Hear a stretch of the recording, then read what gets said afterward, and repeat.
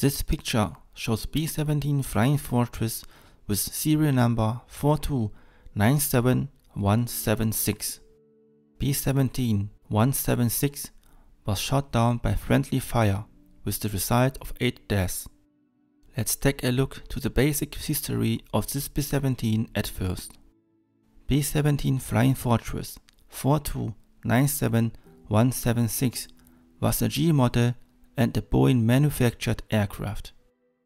It was delivered to Cheyenne on February 7, 1944 and assigned to 710th Bomb Squadron 447th Bomb Group at Radisson, England on March 4, 1944. On Saturday, May 20, 1944, B-17 4297176 was the aircraft of Lieutenant Archibald E. Towns' crew for the mission to bomb the marshalling yards at Liege, Belgium. When the B-17 was over the North Sea, it was struck by caliber 50 bullets of an unknown friendly B-17 while test firing their guns. Fire broke out on left wing when about in mid-channel en route into the target. The entire crew of 10 seen to bail out before aircraft dove into water. Search was made by Royal Air Force ARC Rescue, but only the pilot First Lieutenant Archibald E. Town and co-pilot Second Lieutenant Robert C. Lewis were recovered alive.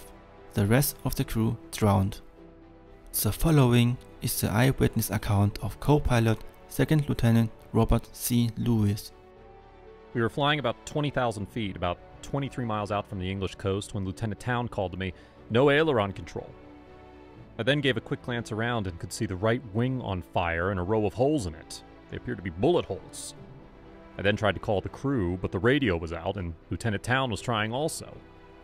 Lieutenant Town turned an alarm, and the engineer went to nose to tell crew.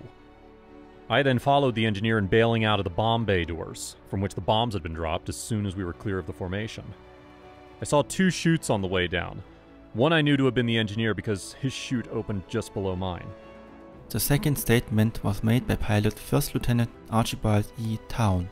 Was flying lead in the high squadron, 25 miles from the English coast, altitude about 20,000 feet. My first indication of trouble was the lack of Alarian control. I switched on AFCE and had no control with that.